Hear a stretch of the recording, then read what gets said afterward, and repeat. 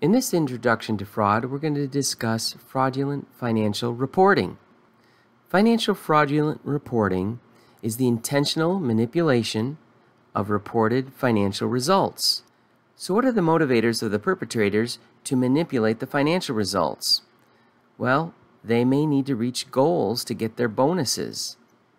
They may want to see the stock price inflate.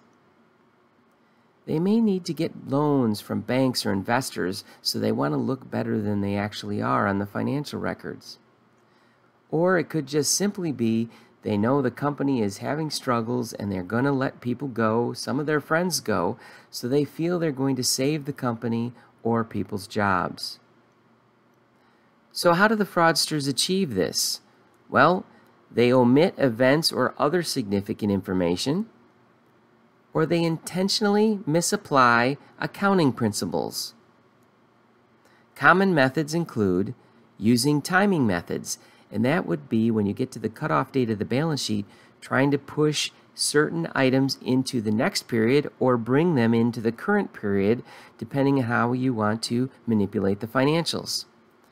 They could conceal debts or expenses by not reporting them. They could inflate valuations of assets.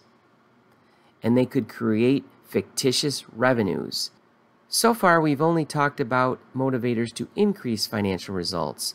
Motivators to decrease financial results could be avoiding taxes.